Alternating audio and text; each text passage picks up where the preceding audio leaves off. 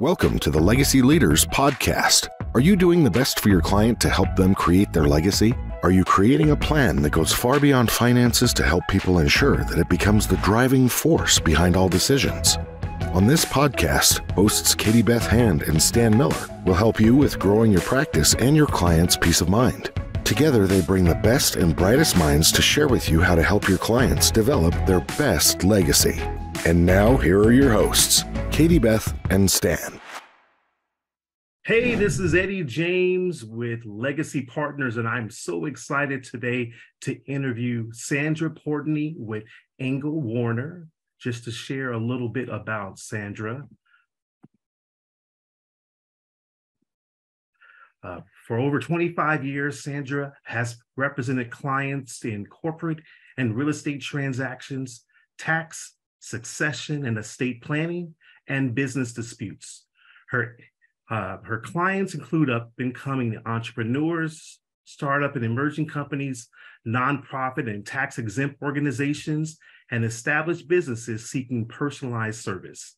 After graduating from ASU, Arizona State University College of Law, she began her career at Ernst & Young LP in Los Angeles, California, as a senior tax consultant in both the Entrepreneurial Services Group and the Business Management Group, where she was responsible for tax planning for closely held companies with revenues between $5 million and $500 million, as well as various A-list actors, producers, directors, athletes, musicians, and Fortune 500 executives.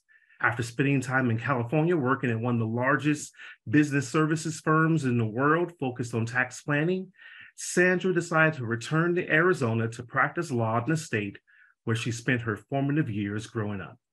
Sandra's primary focus is advising clients in the areas of business formation, structural and tax planning, asset and equity purchases and sales, real estate transactions, including sales and purchases of commercial properties, vacant land and retail, industrial and ground leases, contract drafting and review, preparation of operating agreements and shareholder agreements, obtaining tax-exempt status for charitable organizations and other business entities, disputes between principals and commercial disputes.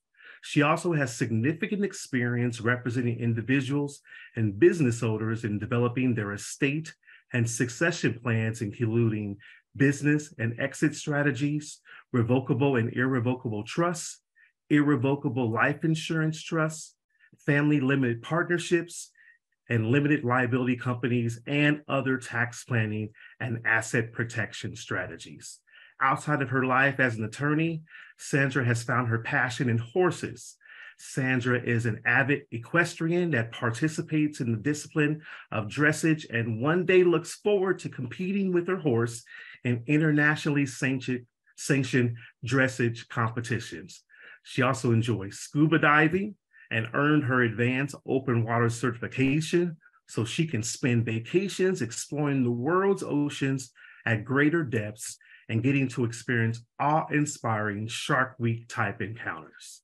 Well, Sandra, thank you so much for joining us today. Well, thank you for that wonderful introduction, Eddie. I appreciate it. Oh, I was so glad to go ahead and read it. It was such a wealth of information. And it was like, oh, you can't not read some of it. So yes, all right. Well, to begin with, let's go back a little bit in time. Sure. And could you share with us, why did you go to law school? You know, it was interesting. I dropped out of college in my junior year to start a business making washable suede bathing suits, believe it or not. Bucking a trend. I was, early, what do they call them? What are the term? I was disturbing the market. I mean, everything was Lycra, and I came out with these washable suede bathing suits. So I ran the company for 7 years. We had a massive amount of success. My first year, we hoped to do $100,000. We did $500,000. And then we built it from there. I went into suede and leather clothing. And then I watched the recession hit in 1991. And it was a really interesting time because this recession took down retail. Many of the stores I was dealing with were going bankrupt. I was spending, well, and there was a big shift in fashion, a big shift in the way we manufactured. Everything was going overseas. And so you couldn't afford to manufacture in the US and be cost competitive. And, you know, at the time I was 27 and, you know, the thought of going to like Taiwan or the Philippines or China as a 27-year-old girl was not really, you know, we didn't have as global of a society as we have today. And, you know, so it was very hard. And, you know, there was a window of opportunity. It was really interesting. It was, you know, I was in a position where I had assets. And I knew if I sold them, I had enough money to change what I was doing. You know, I spent my 20 somethings, 120 plus hours a week was my average work week. I was in a factory, I was managing production, I was wearing every hat in the business. I had one vacation day in 7 years. So, you know, when I decided to close it down, I thought a lot about the things that I really wanted to understand. And I thought, okay, I want to go back to school, finish my degree. I switched from marketing and advertising to do finance because money is the basis of your business. You have to have your hands wrapped around your financial situation. The second decision was I knew undergrad was not the end of it. I knew I wanted an advanced degree. And I thought law school was just the perfect degree to have for somebody who really wants to do business, because now I can walk in the business world and understand what's legal, what's not legal. I mean, it expands the scope of my understanding, you know, greatly. So the goal was to go out, you know, and teach other entrepreneurs how to do business in the legal realm with comfort. So that was the decision. That's a great story. Fantastic story. And then what was the transition that led into estate planning? Well, you know, my business, my business experience followed me to law school. So when I went to law school, it wasn't about litigation. It was all about doing business, contracts, taxes, and very tax heavy concentration. You know, and estate planning to me was super important because as I learned more, the last thing, you know, look, the goal is we're not going to get into a situation where you're not going to pay taxes. I mean, that's, you know, these people who say you don't have to pay taxes, you know, we don't have to. I mean, you know, I don't want the silver bracelets on my hand getting led away for evasion. But what I did want to understand is how can I minimize tax consequences? And estate planning, you know, you look at it, and if you don't do it right and you don't think about it, you could wind up spending a lot of money on taxes. One of my favorite stories, you know, if you think about this, it was the old owner of, I believe it was it the Raiders? And they sold it when the father died. The team went over to the kids, but they couldn't afford the tax consequences based on the value of the team. So they had to sell it. Right. I mean, you know, you talk about, you know, when I started, the estate tax exemption was $625,000. You know, you start a business, you know, and at the time, if you think about it, when he bought the Raiders, it was maybe, you know, in the 8-figure category. When he died, it was hundreds of millions of dollars. If he was able to think about it then and take the tax consequences for gifting it and putting it in an irrevocable trust, right, the kids could have had it and they could have benefited. So today this team's worth billions. Exactly. So, you know, the concept fascinated me, how you can plan early to save millions and millions and millions of dollars. I mean, these small techniques, you know, where, you know, for instance, with trusts, I mean, done right, you take an irrevocable life insurance trust, not so much of an issue today because we have this, $13.9 million exemption. So it per person. Right. So it doesn't really apply. But when that rolls back, and you get to 5 million per person, you're going to affect a lot of lives. It's important for every dollar that I can move into an estate plan, I'm going to save 40 cents in taxes. That's a lot. Multiply that by a million. I've got 400,000. Multiply that by 10. I have $4 million.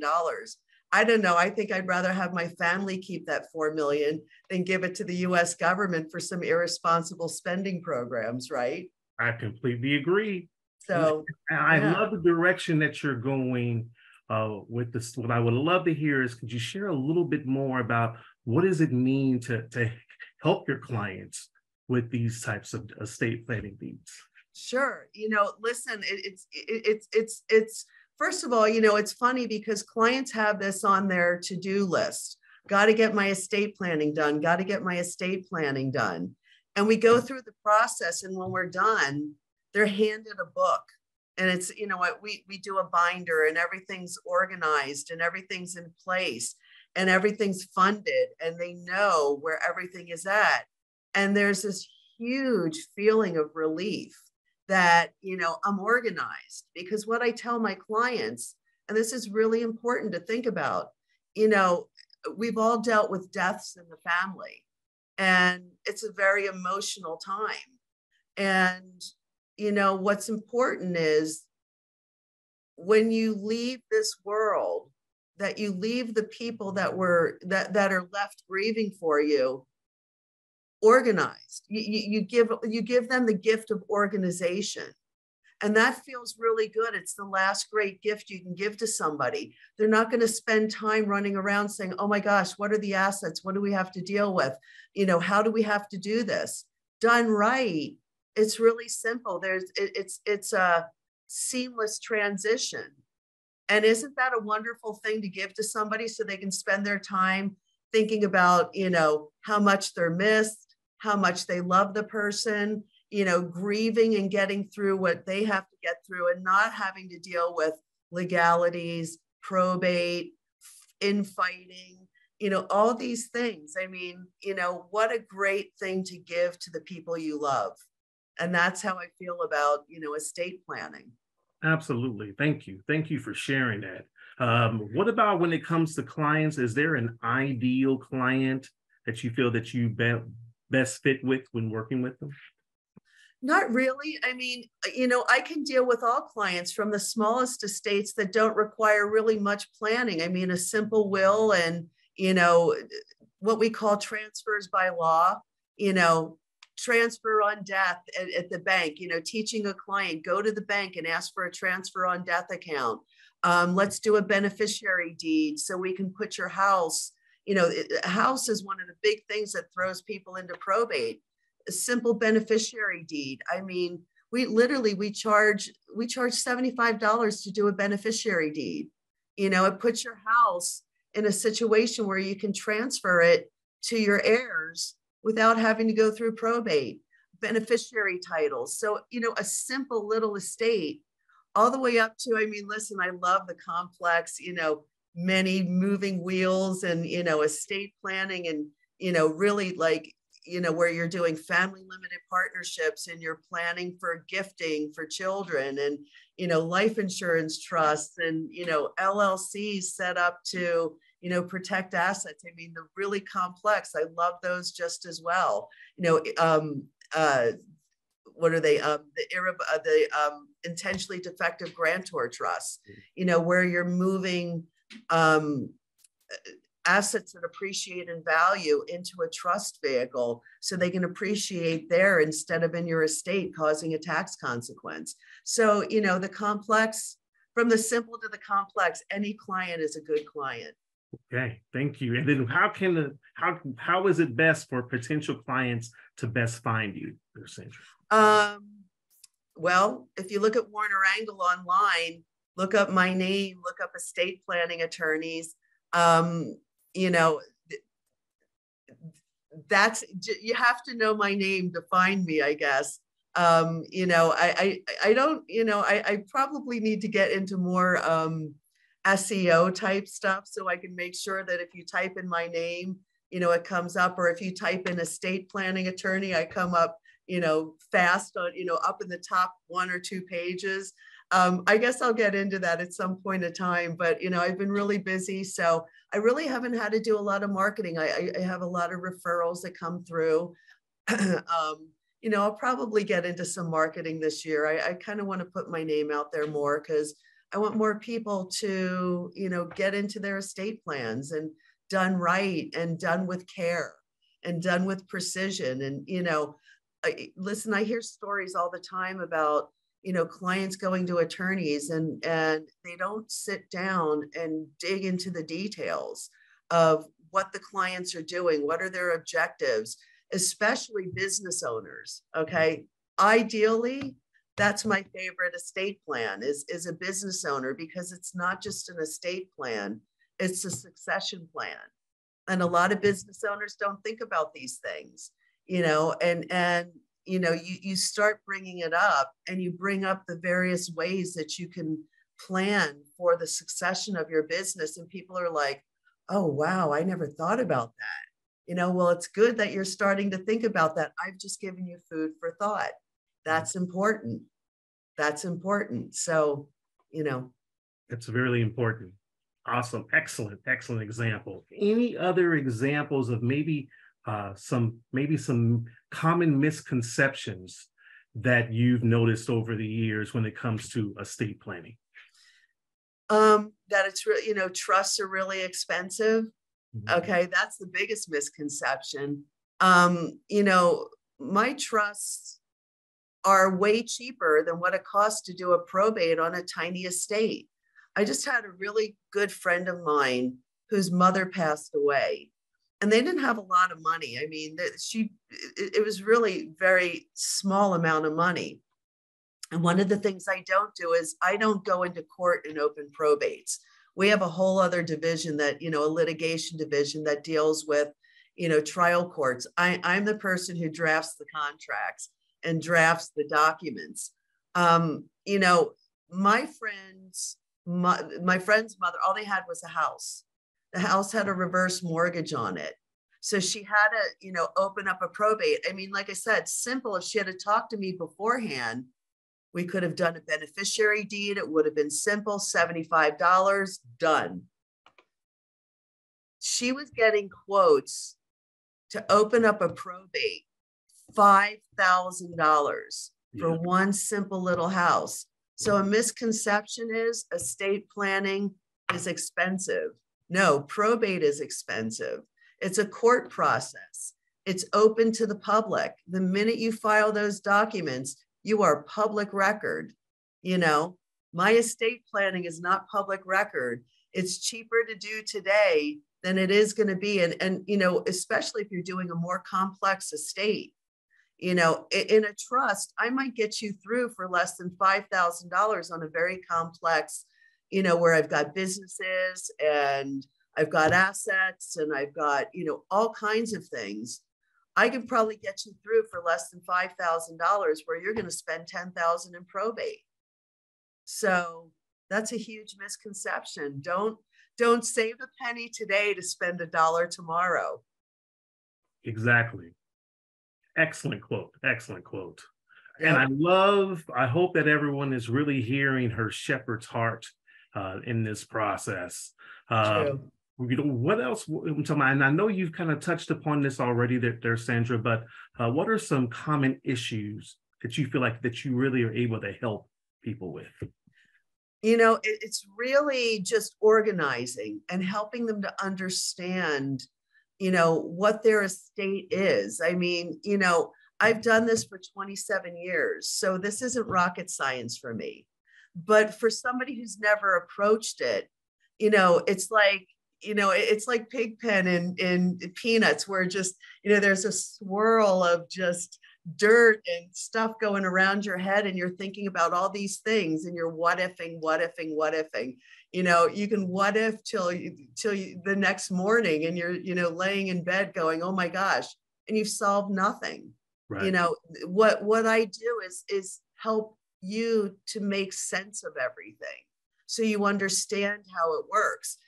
One of the important things that I love about, the profession I chose is I'm a counselor. I counsel people, I teach them. Knowledge is power. And when you understand things, there's a very calm feeling that you have because you don't have to worry about the great unknown. You now know.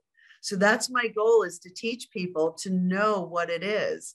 With estate planning, it's understanding what you have, understanding your assets, how they come into play in your estate plan, how we transfer those assets upon your death. And, different assets have different, things that we're going to want to do. Houses, some people are into buying real estate. When I'm done, you're going to know enough about how to transfer assets into your trust. So you don't, I'm there for questions and I'm there for support, but most people understand how to deal with it once I'm done with them. So it's a one and done, unless you want to start amending things and you have, changes in your life that are, more major changes. Maybe I want to plan for grandchildren. Maybe I don't want certain people to get things, but it's always good. Listen, it doesn't cost a lot of money to ask the question. And sometimes spending a couple $100 today, I'm going to save you thousands of dollars in the future. That's really important, but I think it's really understanding is the most important thing that you deal with people when you deal with estate planning. So, if you have a business, they're all worried about, well, how do my kids get it? Well, simply put, I just put it in the trust and I assign, we make an amendment with the corporation commission. If you're Arizona, if you're another state, we make an amendment to change the ownership. If it's an LLC, if it's a corporation, we just register it in the stock books, So, but it's important to understand, there's certain ways to set it up that make it a lot more seamless than just running at it without the knowledge. And you know what? I'm gonna make my statement because LegalZoom, God, it's LegalZoom and the internet. I mean, it's great, if you really know what you're doing. But man, I've seen more problems come through because it's cookie cutter. And, nobody's cookie cutter. Everybody's their own individual. You have to look at, what do you have? How, I individualize the process. I want to learn about you and everything about you. Who are you today? Where do you plan to be in the future? All this comes into the way I draft my documents. So that's important. It's not just a form. That's a big misconception. I have a form and I just fill in the blanks and they're all the same. We use a software drafting service to, in fact, I heard this on one of your other podcasts. Somebody mentioned, oh, you just think we sit down at Wealth Counsel, press a button and pop out a document. Wealth Counsel is the gold standard of trust drafting, but it's not as simple as pressing a button. There's a big, long questionnaire we go through, and there's a lot of options that we have to take into consideration to get a base document drafted. And then once that base document comes out, we craft that and we hone it in for you specifically. So what comes out of that software package and the way it looks when you give it to the client are two different stories. There's great basis there. There's great solid language. We've taken care of every aspect of giving a trustee who's going to take over this estate plan when you die, every possible tax option and election possible, which is, whether you use it or not, just to have it in place is there. If you don't need it, c'est la vie. But if you need it, guaranteed it's in there. And that's what we want, comprehensive. Right. And you can't get comprehensive when you're going cookie cutter. So, no, not at all. Not at all. Excellent point. And so, I know previously you shared a great example of estate planning going wrong. any stories that pop into your mind of it going right? Oh yeah, absolutely. First of all, one of my favorite estate plans that I've watched, I had a friend of mine, a colleague that I work with, who's a CPA, and his best friend who passed away, who was also a friend of mine and a client of mine. And he had a phenomenal estate plan put together. So when he passed away, he left a son behind. And the son was very young. He was in college. And he had two very successful businesses. And I'm talking, these are businesses that value today is up in the mid 8 figures. And the son, he was young, and he also understood something which I thought was absolutely brilliant, that if he had his hands on the money, he probably wouldn't have done the right thing with it. And the trust took into consideration, and it also had an option to decant, which is kind of important because, originally the trust said distributes when he turns 30. And then another tranche when he turns 35, and another tranche when he turns 40. But there's so much money here, and he really doesn't have the financial maturity behind him. So the decanting provision allowed the trustees to go in and essentially make this a dynasty trust. So it takes care of my friend's son for his life in a manner that, trust me, he is not hurting for anything. I mean, he has a fabulous life. He's gone to college. He can choose what business he wants to do. He has a lot of options. He has the resources to fund them. When he chooses to get married, he'll be able to buy a wonderful house and give his wife a wonderful life. And they'll be able to have a family who will never want for anything. Kids will have a phenomenal college fund. So, grandkids, my clients' grandchildren will have a college fund. I mean, if they said, Mom, Dad, I want to go to Harvard, the money would be there. Right. Mom, Dad, I want to buy a horse. I'm really good at riding, and I want to someday go for the U.S. equestrian team. You know what? The money's there. That's a successful plan. And the tax consequences were minimal on that, minimal. So it was very good estate planning. Excellent story. Thank you. Thank you for sharing. What would you say is one of your bigger challenges? It's not so much challenges anymore. I mean, after 27 years, I don't find a lot of issues. I mean, challenges come with people who aren't, people who don't really want to take the time, just get me through this. I don't care about reading this document. I don't care about understanding it, just putting it in place and let me deal with it. And then, when you have a trust, these are dynamic. I mean, yes, it's a contract. It's really boring. Reading it is like, watching paint dry. But it's important to understand it.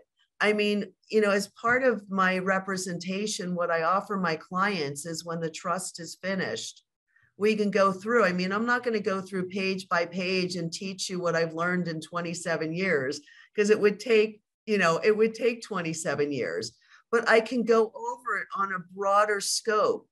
And if you really open your mind and listen, and ask questions and make an effort to understand, you're going to be that much better off, because you're going to understand how this thing works and how to keep yourself organized as you go along.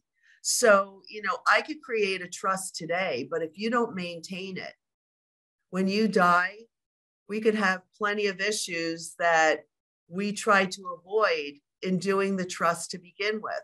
So I think my biggest challenge is people who don't want to take the time to understand and gain the knowledge. You're the attorney, you know what you're doing. Yeah, I know what I'm doing, but this is a cooperative process. I mean, it's collaborative. You and I need to work together. I need to understand your assets.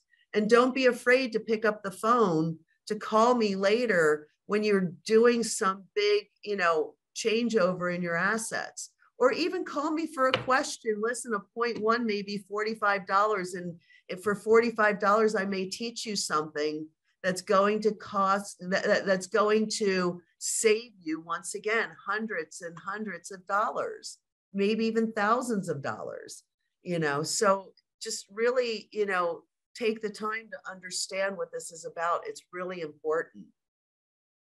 Thank you. Now, I know you've alluded to this a little bit, but I really want to go ahead. I would love to learn a little bit more about what do you like best about being an estate planning attorney? I love teaching people. I love, teaching people about what this is about, and the other thing too is, alleviating your fears. I'm going to teach you. It's going to help you alleviate your fears about what you're doing and all the confusion that's going on in your mind about what all this means. And really important, I'm going to teach you how to stay organized, because, when I give you this book, this binder that's filled with documents, I tell people, I said, this is like a scrapbook. And as you go through life, you're going to maintain it, because upon your death, I want you to make sure I've given you a roadmap, and I want you to make sure that you continue to plot the path of that roadmap. So upon your death, when somebody opens that book up, they know exactly where everything is. They're not, I've had a situation where, the trust was not fully funded. They made the trust, but, they didn't, after it was originally funded, they did nothing afterwards. So the client comes to me with a box of papers, and we're going through 1099s to try and figure out what assets this estate has. We're looking at tax returns. That's not what people who are left behind that are sad and emotional, that's not what they want to do, So, what I love is when I get a client who really wants to know and understand, and, I can walk them through the process and make them understand. And, it's funny because when they walk out with that book in their hands, they have this really great feeling of just serene, calm, like, this is finally done. It's finally off my plate. I don't have to worry. And I have to tell you, I was the shoemaker with holes in their shoes for a little while, and we're going on all these adventurous vacations. And, I have a husband, but we don't have children. We have nieces and nephews, but I have animals. And, people don't think about their animals all the time. I have fur babies. And, when I die, I want to make sure that my fur babies are well taken care of. I have a horse that means everything to me. I have 2 dogs. I want to make sure that they go into the right care, because don't think that animals don't get emotional when they're, the person that they love, their person is gone, and horses, depending, look, right now I may be lucky if something happened to me today, my horse is very sellable, but when he's 20 or 21 and he's retired, there's a lot of money to keeping up a retired horse. I want to make sure I've planned well for that. I've done a lot of estate planning for people in the equestrian, well, I should say that I shouldn't say equestrian industry, because, it's certainly not a tax write-off, and it could get you in a lot of trouble if you try and write that horse off and, you take losses. You're going to definitely draw that audit. But, I do a lot of estate planning for people within my community, the equestrian community, so they can help, they can deal with their horses and plan for them, upon their death. So there's a pet trust for them. So those are important things. Folks, just such a heart of a teacher. I know that is just ringing loud and clear today. So thank you. Thank you. Thank you. Sandra, is there anything else that you would like to share with us before we bring this to a close? I just encourage people to don't delay, don't, don't close the wallets, to because you think it's too expensive. Explore it. Really, it's an important thing to do, and it's the best investment you make in your life. And especially, I say to business owners, really need to think about, your business and what you're going to be doing and the people involved with your business. I sent you an email on a story that I had, where we were dealing with, we had been representing a family business, and it was two brothers. The father started the business back in the 50s. The brothers ran the business. There was a sister involved. She married very well. So she got to, she sold her shares out because her brothers were the ones running it. Both of the brothers were married. One of the brothers got cancer. We started working on a buy-sell agreement. And in the process of doing it, he was going through chemotherapy. His wife had her own opinions on the way things should go. And the husband let those opinions override his better judgment. And I'll never forget this. I mean, it was one of the partners at my prior firm that was the managing partner on the account. And he was with the brother in his hospital bed as he was dying. And he looked at my partner and he said, "I am so sorry. My biggest regret is not having finished that buy-sell agreement." And he passed away without it in place. And he knew it was going to drag on. For 2 years, this thing litigated. It tore the family completely apart, and it was, the kids felt it. The kids who were friends were no longer friends. The wife was ostracized. And the wife somehow felt like she wanted to run the business. She never worked a day in her life. I looked at her and I said, you know what? From somebody who's worked for, at that time, 30 plus years, to have the money to be able to spend the time doing what I love, I'd rather do that than having to trudge into work every day to deal with the issues and the problems that you have to, deal with. Finally, she came to her senses and they were able to work out a deal.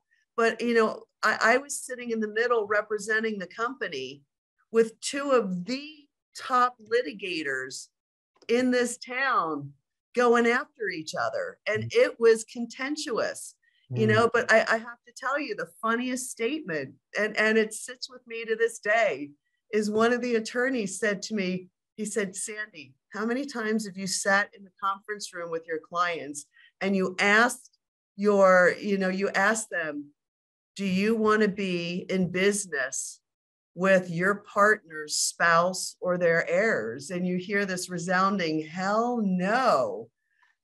And he said, for every time you've said that, you can now look at them and say, "I know what this looks like. And I know what it looks like, and it's not good." So listen, think about these things. I mean, step outside and, in scuba diving, we have this thing called situational awareness. And the more you dive, the more you are aware of your circumstance, your situation all around you. You see more, you open up to more things. I encourage people, open up to the things that are important, not just for you, but the people around you. Think about what you're going to leave behind and what it's going to look like, not just your family, but if you're in business, think about your partners because they're going to feel it. And it's not a good thing if you don't plan for it up front. So I say, think about planning. It's really important. Epic story at the end. Again, yeah. Thank you so much for joining us. Again, this has been Eddie James with Legacy Stories Podcast. I've been here with Sandra Portney, again, with the great organization of Warner Engel. Thank you again for joining us. Thanks everyone for watching and listening, and we'll see you again next time. And thanks, Eddie, for having me. I really enjoyed it. Oh, we've been blessed to have you here. Thank you. Thank you. Blessed to have been on. Thank you, Eddie. Thank you. You've been listening to the Legacy Leaders Podcast with Katie Beth Hand and Stan Miller. For more information on them and the show, please visit pinnaclelegacylaw.com. If you like what you've learned today, do share the program with your friends and subscribe wherever podcasts are found.